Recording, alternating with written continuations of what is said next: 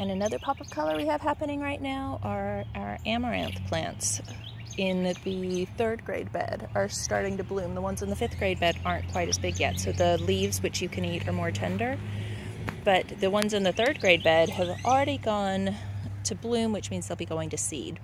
And something interesting is all of these amaranth that we have in this bed, as well as all of the ones that are here in the 5th grade bed on this half of the bed with the purple leaves, they all started from one plant that a friend of mine gave me, and then when it went to seed, created all these others.